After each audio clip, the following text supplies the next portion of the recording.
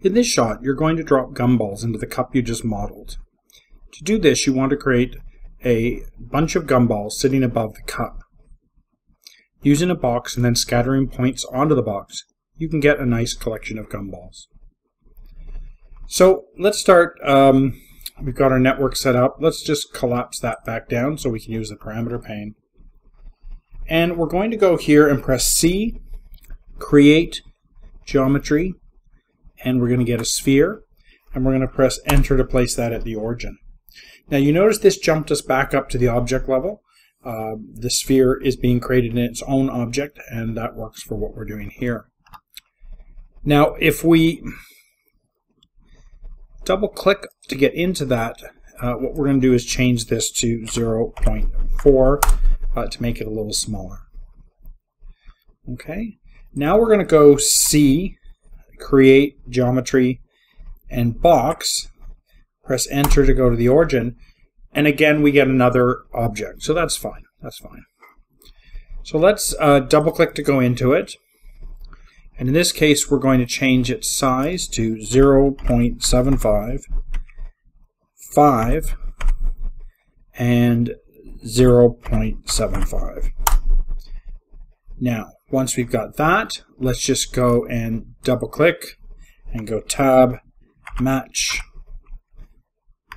size, and we're going to go and say let's get the minimum there, and then we're going to do an offset of 3, so that lifts the box up. So if we actually go, you'll see that there it is floating above like that. Now let's go back to the object level. Now making sure nothing is selected, let's go to the modify shelf and do copy to points. So let's start by selecting the sphere, pressing enter. Then we're going to select the box and press enter.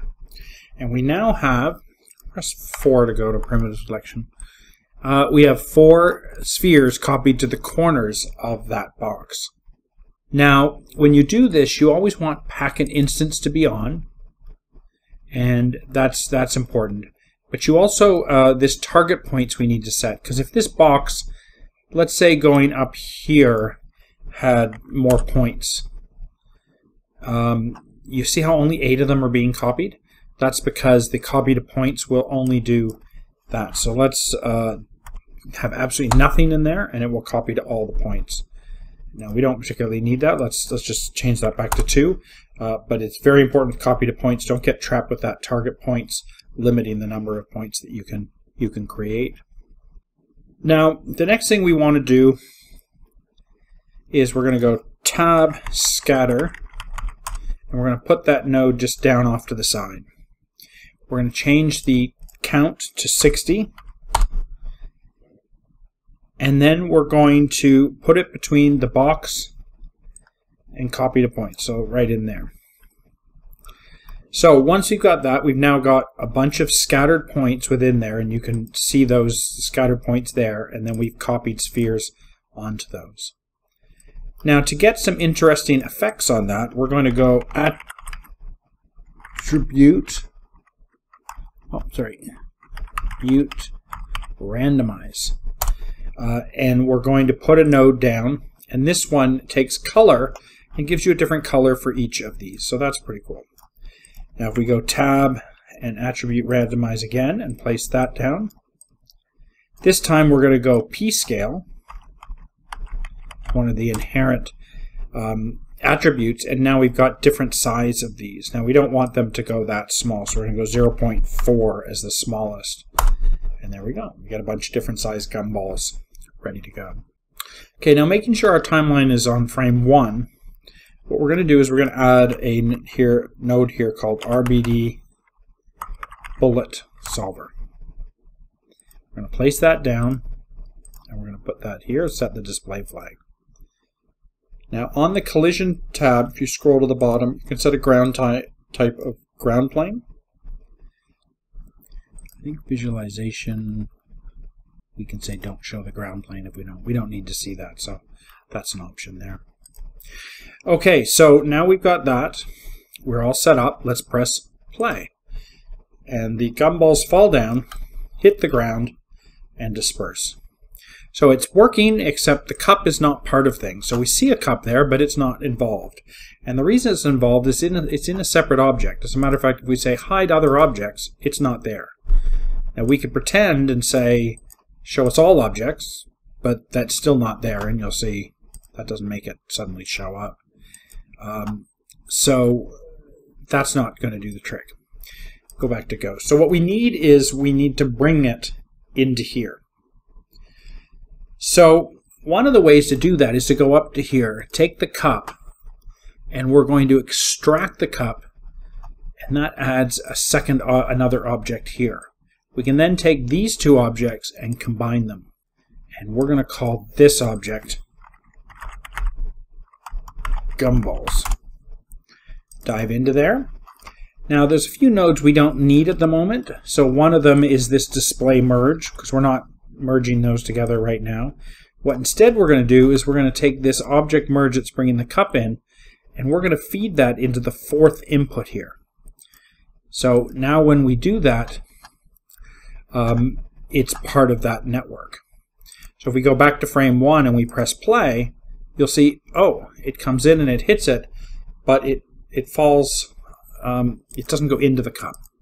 And that's the reason is because the collision shape is currently set at convex. We want to be concave. Now if we go back and we press play, we're now filling that cup up. That's great. That's perfect.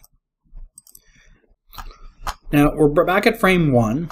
We're going to go back to the object level. We're going to go back to the cup. We're going to go back to that switch we had and change that back to the old orange cup. So we can go back and forth. We can say, well, we want to work with this one instead.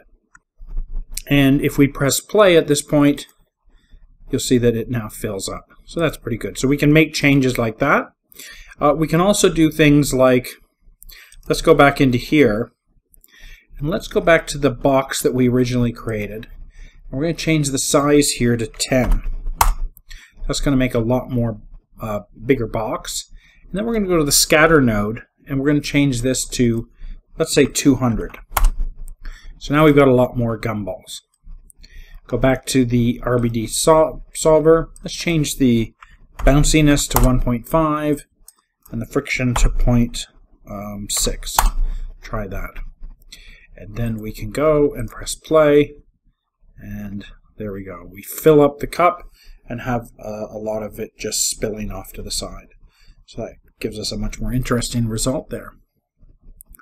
Now, if we want to at this point, we don't want our animation to go 240 frames. So we're going to change that to 72 frames. And then that will make our simulations just a little bit faster. Now, when we play back, it plays back very fast because it's cached. If we click on this button, we'll get more of a real-time playback of that. And if we want to zoom in, we can get a feel for that. There we go. Now right now everything we've done here is simulated every time we press play, except for the fact that it gets cached. But if we were to reopen the scene, we would have to recache it in order to move forward. So another option here is to right click on the output of here and go File Cache. And we're going to select that there. Now what this will allow us to do is, let's give it a name of Gumballs.